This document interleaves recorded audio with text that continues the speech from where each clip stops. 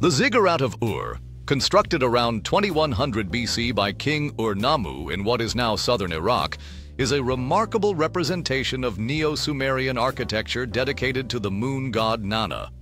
This impressive step pyramid reaches approximately 30 meters in height and is built with a core of mud bricks, while its exterior features stunning fired bricks that create 3 distinct tiers. One of the ziggurat's most notable elements is its magnificent staircase, which is carefully aligned with the sunrise on the summer solstice, highlighting the Sumerians' sophisticated understanding of astronomy and their deep veneration for the lunar cycles linked to Nanna. The ziggurat's 4 corners are oriented towards the cardinal directions, symbolizing a celestial design that reflects the universe. This alignment emphasizes the structure's significance as a sacred connection between the earth and the heavens.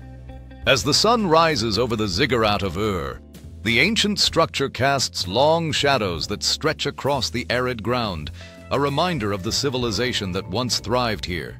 The intricate details of the carvings reveal the deep connection between the Sumerians and their deities, particularly Nanna, whose influence permeated every aspect of their lives. Celebrations and rituals took place at the ziggurat, marking significant lunar events in a society that revered the night sky and its mysteries. This sacred site served not only as a religious center, but also as a symbol of the Sumerians' architectural prowess and their ability to harmonize human creations with the cosmos.